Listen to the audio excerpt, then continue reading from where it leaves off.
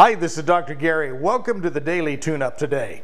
Let me ask you this question. How much energy and time do you take and spend complaining about things that don't even matter? Complaining about things that you have no control over? Complaining about things that other people are doing? There's really only two things in the world that you're in control of. Did you know that? I know all us control freaks think we got control of a lot of things, but really there's only two things. And that is whatever comes to you, your attitude about it, and then the next thing you have control over is what you're going to do about it, the action you're going to take. That's it.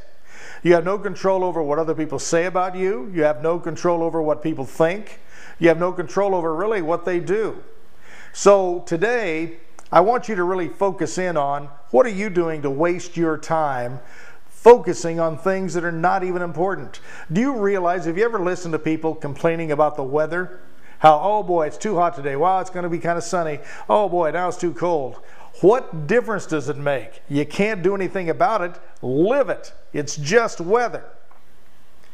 Today, if you will really concentrate on the things you're in control of and focus your attention on what you can do about those things, you're going to be amazed not only of how much more you get done, how much differently people will perceive you, and how much differently you're going to feel about yourself. A lot of people think self-esteem is a magical thing. How do you get self-esteem, Gary? How you get self-esteem is through accomplishment. By accomplishing something.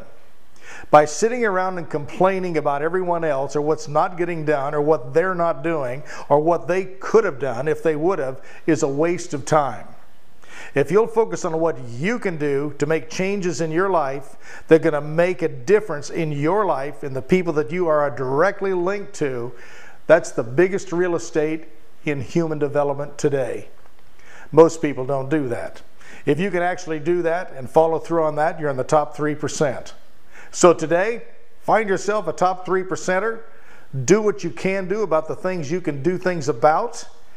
Forget about all the other stuff and quit complaining about things you have no control over, and focus that energy of yours and create a legacy for yourself and those that love you that says that person focused on what they wanted, they did what they wanted, and they accomplished a lot.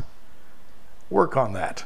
Until tomorrow, this is Dr. Gary asking you to put a smile on your face and inspire someone today. Bye-bye.